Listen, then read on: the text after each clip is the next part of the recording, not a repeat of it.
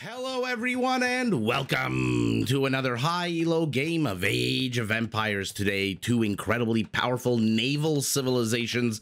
Well, they naturally meet on one of the driest, most arid maps in the entire game, as the Viper, playing as the Malay in green, gets ready to duke it out with Mr. Yo, playing as the Spanish in red. Now, while the players herd their herdables, explore their immediate surroundings, and try to get their butts up to Feudal Age ASAP, why don't we take a look at the Civ matchup that we are going to be watching today. Now, the Malay is a civilization that comes with a few late game features that are incredibly powerful. To start with, their battle elephants get progressively cheaper, 25% off in Castle, 35% off in Imperial. They get all infantry armor upgrades for free, which is fantastic because they've got a little upgrade called Forced Levy. What this does is it turns their militia line units into a unit that costs only food, and when combined with supplies, it only costs 65 food for them to train their two-handed swordsmen, because the Malay, unfortunately for them, don't get champions. Now, lastly, if you're tired of spamming elephants, you don't really want to spam two-handed swordsmen, well, you have a third option for spam as the Malay. You can turn to your unique unit, the Karambit Warrior. This is an incredibly cheap, super fast, but on the whole kind of weak infantry unit that only takes up half a population space. And so if you've got 20 of them, they only take up 10 population room, or space, or board, or whatever the heck it's called. Now, in order to help you get to the late game, get these units out and about, get these bonuses up and running as fast as possible, the Malay do advance to the next age a lot quicker than every other civilization, which means you can either rush to the next age, or you can meander a little bit, play with the butterflies, poke the elephant's ass, as we're about to see. Ah, there it goes. A very irate elephant getting chased here, about to get eaten. Little does this elephant know that its days are numbered, as it is going to enter the cooking pots of the Malay. But will it take a villager down with it? No, the villager does survive. In any event, the Malay do advance to the next stage a lot quicker than average. We'll discuss the timings, as I always like to do, once the Viper does eventually click up to Feudal. If he does, who knows? Lately, these games have been pretty bonkers. We might see a Dark Age game between these two players. Speaking of two players, let's take a look at the second. On the north side of the map, we've got Mr. Yo playing as the Spanish, a paramilitary civilization that loves its gunpowder units. Spanish gunpowder units fire 18% faster than normal, and their unique unit is the Conquistador. This is a heavy-hitting, less accurate mounted hand cannoneer that comes with more HP but less range. Now, in order to defend their costly gunpowder units, heal them after a bit of a scuffle or maybe a battle, well, the Spanish can actually train missionaries, which are basically mounted monks. Oh, I missed the elephant poking to the butt up to the north. We'll see how well Mr. Yo does. Also, Loomless also getting attacked by the elephant, also losing a whole bunch of HP, but the elephant does ultimately die. In any event, as I was about to say, missionaries are basically mounted monks with less range that can't pick up relics. Now, the Spanish can also upgrade both their monks and their missionaries to convert enemy units faster, and they can they upgrade their missionaries to get a +1 boost to their range. Now, to support their military-industrial complex, Spanish villagers do construct things 30% faster than normal. Their blacksmith upgrades cost absolutely no gold whatsoever, and every time they research a technology, well, the government gives them 20 gold back.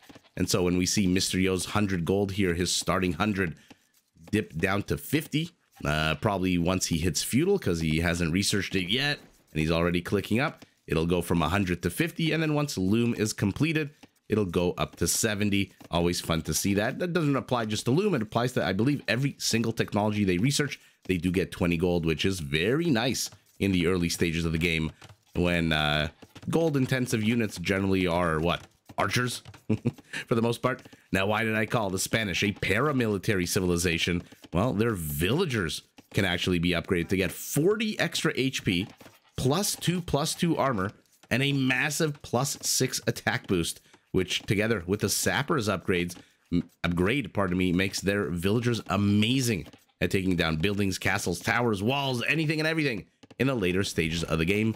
And speaking of the later stages of the game, Mr. Yo, where you going?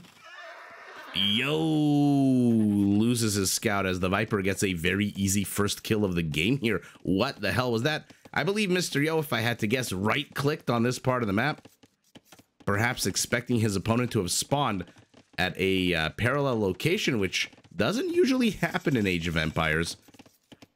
And so it did happen this time.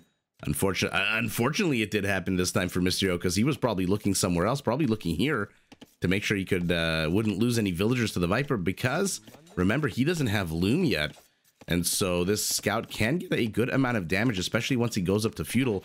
If you're not familiar with how scouts work, their speed, their line of sight, and their attack all increase in the Feudal Age, which means 5 attack against the Loomless villager with no armor. Yeah, bad news for the villager. So maybe Mr. Yo is looking up there. In any event, the Viper draws first blood, which reminds us maybe it's time to look at the chessboard that we're playing on today. Ooh, mama. Very forward attack between A to B, B to A, whichever player you favor here. Absolutely nothing standing in the way between these two bases. A big old open space. An interesting little crater here. Next to this escarpment, a relic in the center, as seems to always be the case lately on Arabia. And the action has already begun 10 minutes in, as Mr. Yo now moves his scout, I should say his second scout, pardon me, into actually exploring the Viper's base. The Viper's base, primary gold to the back, primary stone off to the side in an upside down Tesla shape here. And now Mr. Yo should get shooed away unless he again doesn't pay attention to this scout. Where are his additional resources? He's got stone and gold up to the top of his base, outside of this small little tiny forest. Yuckity yuck, what a small forest. And then he's got extra gold to the back. So not a bad location for a third gold. Not a bad location for extra wood as well. 3 forests in a bit of a cup shape, not very helpful here to the Viper for walling off purposes or for actually wood gathering purposes, because the one he's gathering wood from first seems to be, or rather first or second, seems to be kind of sparse and tiny. 2 chases happening here.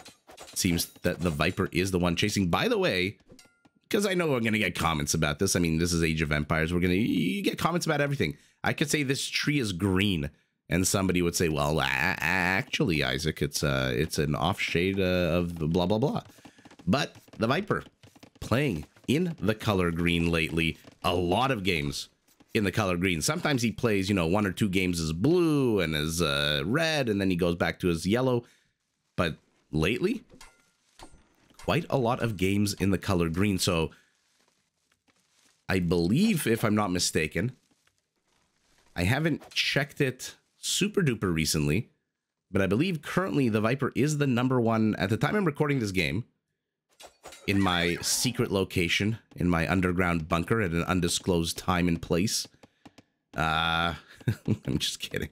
The Viper, by the way, loses a scout. He has been playing a lot of green, and he is currently #1 on the ranked ladder. So I don't know if we're witnessing some kind of Gandalf-esque rebirth of the Viper, where Viper the Gray is no longer with us, and Viper the Green has returned to, I don't know, who's evil in our ranked ladder. I can't name any players. I don't think anyone's really that evil. And look at the Viper with the 14-minute loom, just realizing now, hey, wait a second, I've got 4 scouts heading my way. I might want to get a little bit of HP and armor for them. And so now getting loom, okay. Cutting a couple of corners. Now, as the Malay, you don't really need to cut corners with loom. Why do I say cut corners with loom?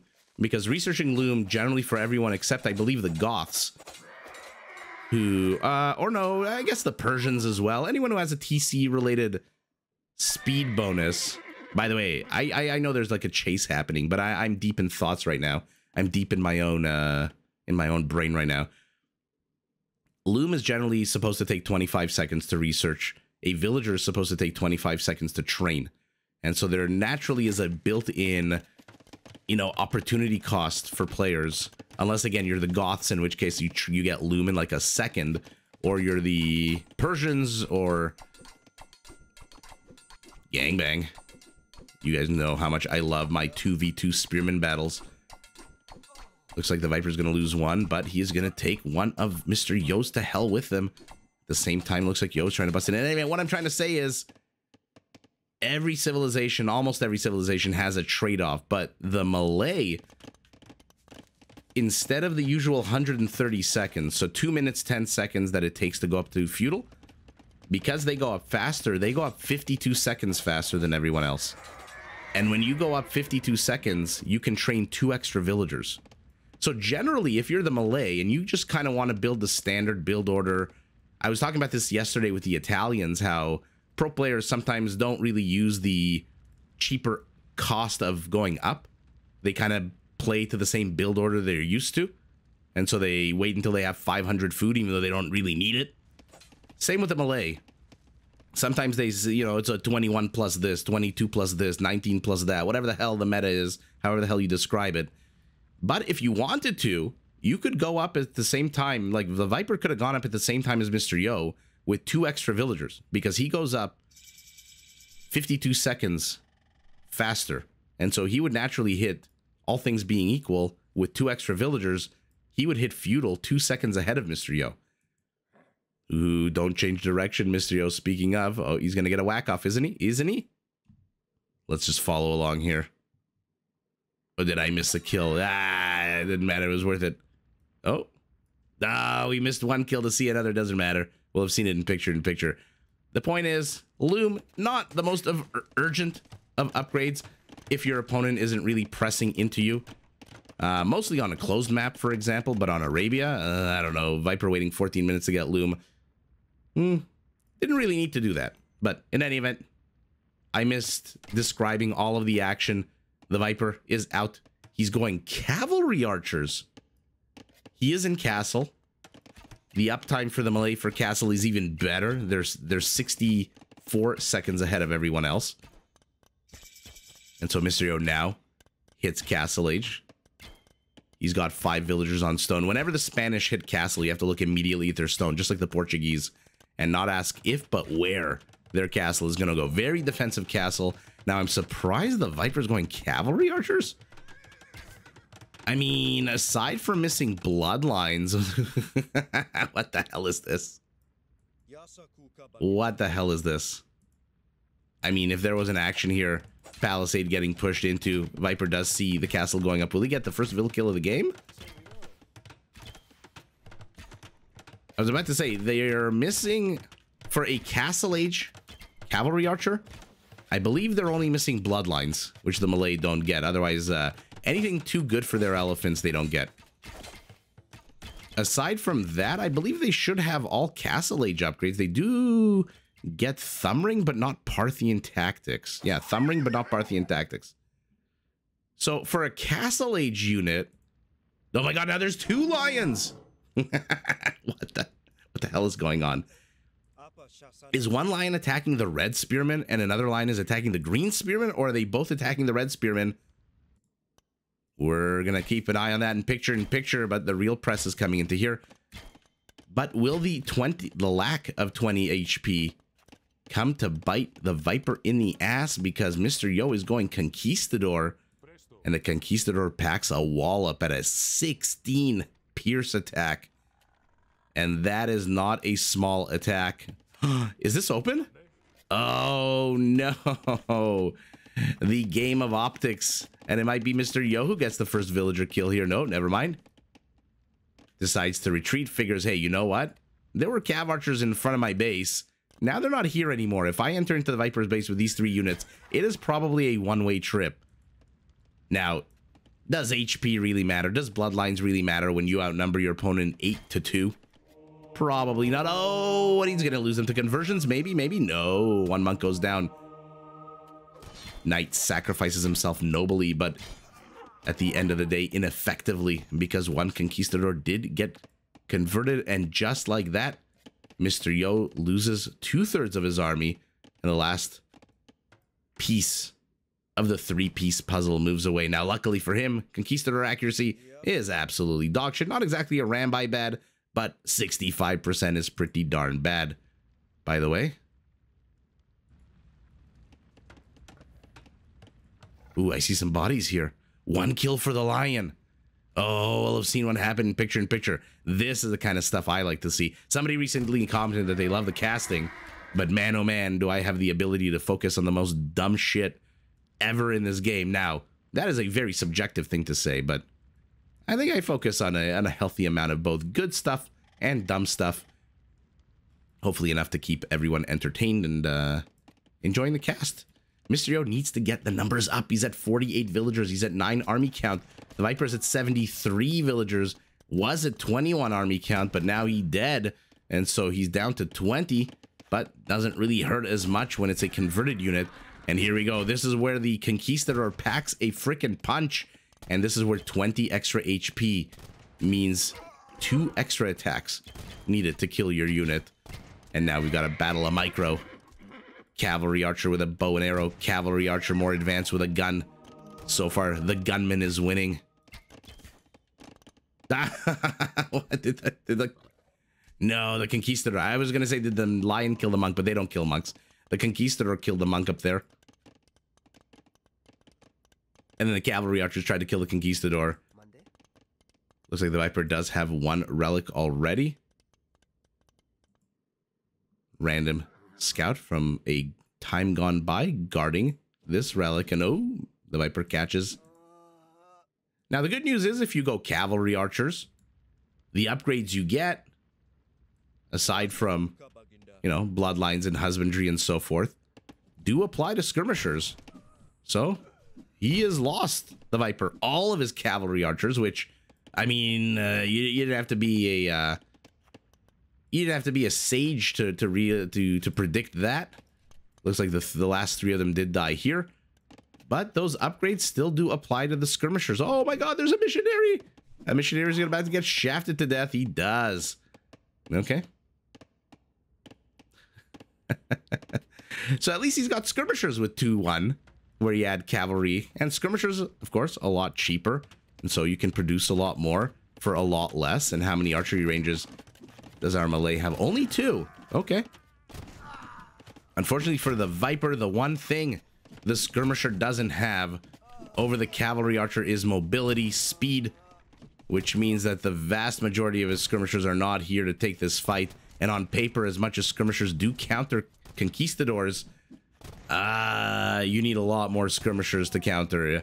Probably need like 2.5, 3 to 1 ratio. Another monk gets gunned down. Will he go after the other one? I mean, the Viper is leaving this open for a reason, right? You have to assume he's leaving this open for a reason. He is setting a trap. Mysterio knows that, brings a Mangonel forward. Looks like another monk died here to the right, just underneath that monastery. Skirmishers, converted conquistadors are dying here as well. But Mysterio's gonna escape thanks to 1 unit and 1 unit only. He's got 1,000 stone. He's bringing villagers forward. He's killed the last of the Viper's army, and there is the castle, and there is Thumbring and scale barding armor because he's going elephants. I mean, I'm trying not to laugh too hard because my cough is still here after a month and a half. It has not gone away. But this is poetic justice. If the Viper wins this game with elephants, this is exactly what Mysterio did to Barles a few days ago. I'm not going to say the outcome of the game, but Mysterio played as the Vietnamese, Barles played as the Vikings. The thumbnail shows a very scary showdown. Viper is focusing on the conquistadors instead of the villagers building the castle. I guess he figures the castle is going to go up anyway. Now the elephant is here, but no murder holes means that this elephant could technically kill that castle unless those villagers pop out. Skirmishers are heading north. Elephant. Ooh, he's doing the chase me routine. Mysterio pops his villagers out. Elephant. Viper not microing it. Chases the villagers. Castle fires on them. Mangonel shot right as I pivot. But as I was about to say, spoiler alert.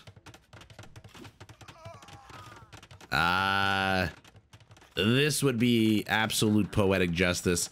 8 seconds away from Imperial Age is our Malay. Mysterio is nowhere close. He has gone full Castle Age, Castle Aggression. His Siege Workshop is here. He's going to start thieving some of the gold of the Vipers. Now, Malay Battle Elephants, the saddest elephants of all. They don't get the last 2 armor upgrades, the 2nd or the 3rd, which means these conquistadors that attack on a 16 are going to do a lot of damage to these units. And as we saw before, they also don't get bloodlines. I'm not too sure where the Viper's elephants are heading, though. He is an Imperial Age. He does have a castle, which means 2 trebuchets are up, which means there is now a clock on Mr. Yo. I would say a good 5 to 10 minutes, depending on where the hell those elephants are going and what they're doing. I don't know why they're not defending here. I mean, the Viper's playing with fire. You've kind of outpaced your opponent. You're ahead almost 50 villagers, 45 villagers. Or pardon me, 35 villagers. I can do math. Your trebs are out. His castle's going to go down. Why are your elephants abroad? And wow, look at how fast these elephants do die. Let's see if he gets the mangonel before he does. Nope. Another red villager dead. Why wasn't he mining gold? I think all of the red villagers that came in the forward position are dead. And this is what the Viper is doing? Okay. Oh, he's going to pour salt into the wound. We'll keep an eye on these elephants, see how many villagers they actually can kill. But he's going to pour salt into the gaping wound that is the Spanish economy right now. Now, the Spanish probably do have one of the best, if not the best, villagers to defend against these weaker elephants. I shouldn't say weaker elephants. I mean, they do get all the attack upgrades. These less armored elephants. But unfortunately for our Spaniard, the Supremacy upgrade, which roids up their villagers, is an Imperial Age upgrade. And Mr. Yo has got 74 food in the bank. What he does have is double the army count. What he does have is presence. What he doesn't have is an ability to get rid of these trebuchets. As good as a 16 attack is from the Conquistador, you know what's better than a 16 attack? 150 pierce armor. He is killing villagers, though. Doesn't really matter. Now the Viper does have an actual 53 villager lead. Those elephants on the other side of the map look like they've been doing an amazing job. Let's see. 14 villager kills. Mark it down. No more balancing economy to you. For you, rather. Oh, the Viper, though, loses his relics. How many villagers? 28 villagers for the Viper versus 7 villagers building things 30% faster. That doesn't work out for the Spaniard at all. The Rams move forward. The Conquistadors move forward. Why are the Conquistadors moving forward? Okay. He wants to cripple the economy, but now he's stuck. Now he's stuck. Now he's stuck and he's not moving. Oh, what an absolute unmitigated disaster here for Mr. Yo. How many Conquistadors did he lose? Too many. Too many is the answer. Oh my goodness. We have to rewind and see what the hell happened there. Why did he chase into there? Mr. Yo must have been frustrated at losing 26 villagers to 9. That's not that bad. The problem is you're already at such a deficit of villagers. Now you're at 51 deficit. I guess that's better than 53. Looks like he did manage to convert. We've seen all that in picture, but wow. Why did he dive bomb into that castle? I mean, he's already inside the castle range, but I feel like the Viper's focusing on the ram instead. Let's see what happened here. So he starts out with 13 Conquistadors. 1, 2, 3, 4, 5, 6 of them are damaged. A few look like they're about to die. So half of them are at half health. Well, unlucky 13. They move in. Okay, it looks like they got 3 or 4 villagers. Then they're just gonna stop. Oh, and then that horrible shot. Are you seeing this? Every shot the Viper took with the castle, he got 2 Conquistadors for the price of 1. That was, I mean, that's just sour. There was that game with MBL recently where like the last few minutes, just things, oh my God, against the Leary with the Sergeant push and the Donjon push where things just got worse and worse and worse and worse. That was pretty much a 10-second comparable moment out of 13 original Conquistadors. Mr. Yo's at 4. His castle isn't finished. It's getting trebbed. These elephants are now elite. For the Malay, they are almost fully upgraded. He does have husbandry. At least they get husbandry. I mean, come on. But look at the Viper. He's got 1,400 gold. Mr. Yo's got a good amount of gold, but what he doesn't have is food. He also, what he doesn't have is Imperial Age techs, upgrades, units, anything, because he is firmly stuck in the Castle Age. And at the end of the game, okay, they still only have 14 kills, but I feel like some of these, the converted one and the one that died, and maybe 1 or 2 more that died here, had a few more kills. 33 villager kills to 11. What an absolute treasure of a game. I mean, I still don't understand why the Viper went cavalry archers. I suspect he wanted to bust into the base so that he could use his cavalry archers to run around and maraud his opponent and kill villagers here and everywhere. I mean, if you have cavalry archers in this base, look at it. You can deny Mysterio all of his resources. There's nothing Mysterio can do. His castle is here. There's nothing here. There's no gold. And if he's mining this gold, you just put your cav archers here. So maybe that's why he wanted to go cav archers as a counter to conquistadors. They are questionable just because, again, they are missing bloodlines. They do still cost gold as opposed to the skirmishers. Also, what I don't understand is why the hell, well, where was it?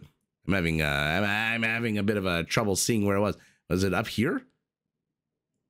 Why was the Viper's base open, basically? Why was there that one alley that Mysterio kept coming back to over and over again? Was he looking to trap Mysterio?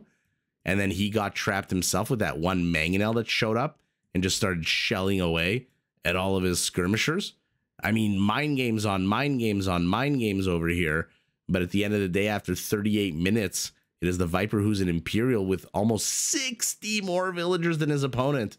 Army counts both really low, but when one player has elite battle elephants ransacking your base, they don't need Howdah for their armor. They don't need Chatras for their HP. They don't need Tusks for their Tusk swords, I guess, if you want to get technical, for their attack. They are going to kill your villagers. Toot sweet. Movement speed, look at that, faster than Mysterio's villagers, which means they cannot run. They can hide, but they cannot run. And on the other side of the world, even worse, you've lost your castle, or I should say here, you lost your castle. No, pardon me, that was a siege workshop. Yeah, it was somewhere here. You lost your castle.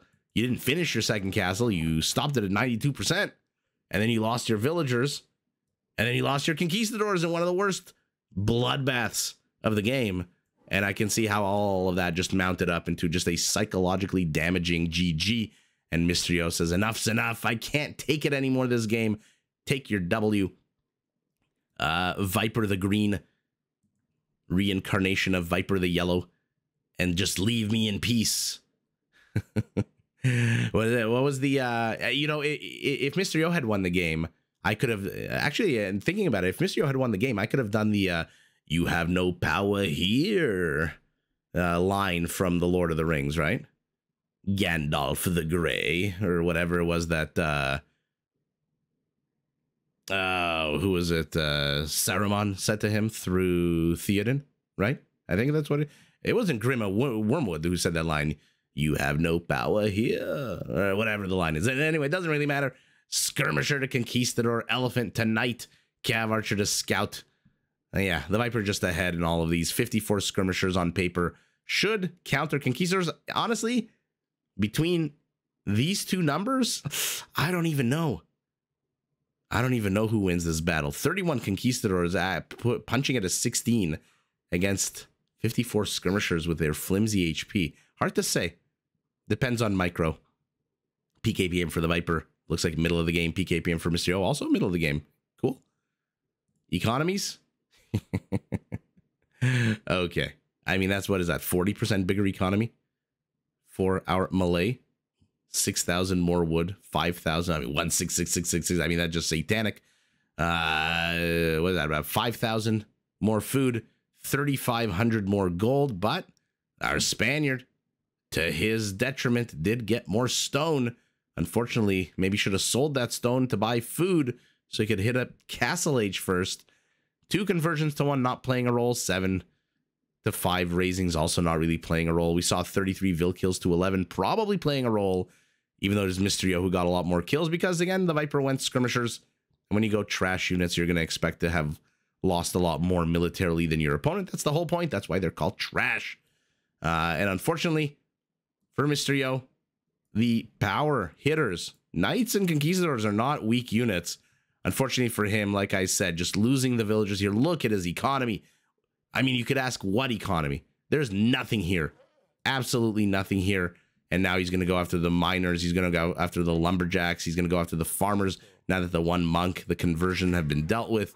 And unfortunately, at home and abroad, Mysterio is just being toppled, and it is the Viper who is doing the toppling, and it is the Viper who takes the W with the Imperial Age, the Trebs, and the poetic justice of popping out elephants, which, to be fair, when you're playing against the Malay, you should expect the Jack-in-the-Box to pop up, and instead of a creepy-looking pedo clown, should pop out an elephant. And with those elephants, it is the Viper who takes the W, but GG in a very fun, very fast-paced game to both players. Did you enjoy this video? Check out these other clips and make sure to subscribe and enable notifications so that you're notified of my latest uploads.